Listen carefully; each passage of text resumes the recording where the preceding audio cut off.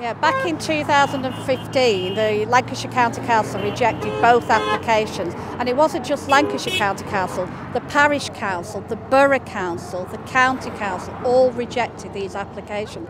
Cordula quickly jumped in with an appeal, and then the government supported that appeal, and they overturned it early, at the end of last year. The government decided that they knew better, despite their regular claims that they believe in local democracy. That only applies if local politicians decide something that they agree with. If they decide something they don't agree with, then local democracy clearly goes out the window.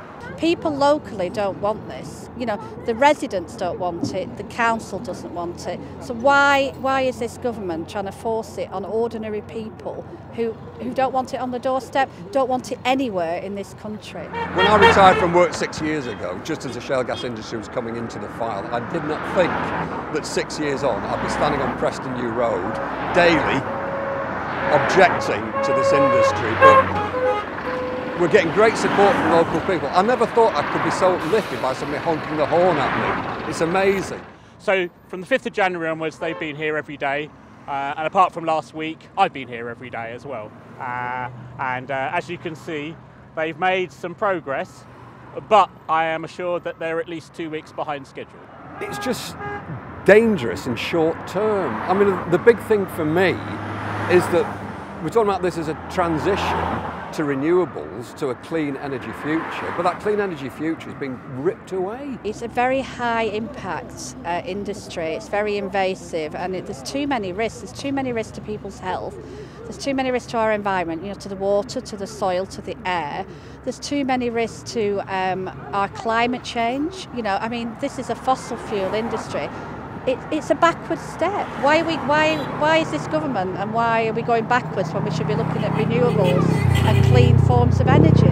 I feel totally let down by the fact that this government thinks it's appropriate, despite the fact that they know fossil fuels are contributing to global warming, that they are all prepared to launch a brand new fossil fuel industry. Today they've brought on some serious heavy-duty vehicles, which is really quite heartbreaking because they are obviously very serious about this. People need to wake up and see that this is just the first potential well.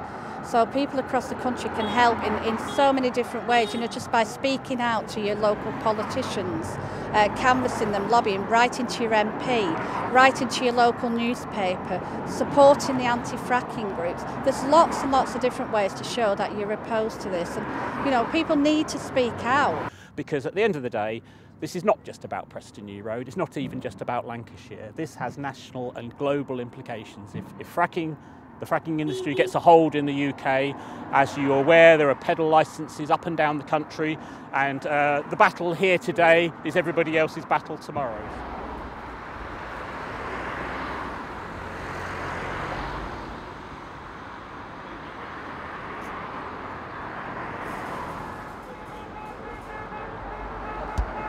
We will not have it. It will not happen. We will stop it.